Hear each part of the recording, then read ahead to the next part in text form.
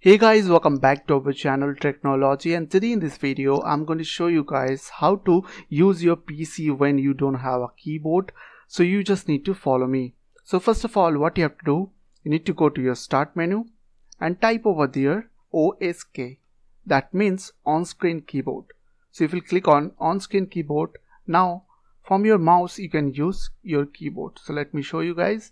So here is my notepad. If I'll type anything, as you can see, it's working.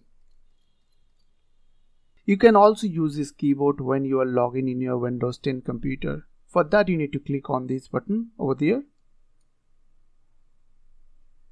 and you will get this window. So you have to click on this on-screen keyboard, and you will get this window.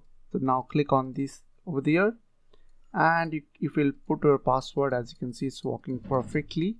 So I hope this small video will really help for you, and please don't forget to click on the subscribe button, like button and share button. And if you have any queries or questions, then comments down below. I will see you guys on the next video. Take care.